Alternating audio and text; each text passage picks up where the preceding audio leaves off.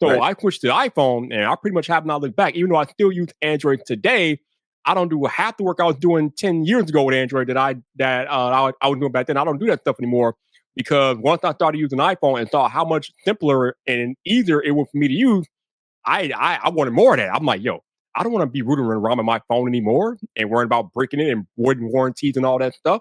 Yep. Give me something that just works.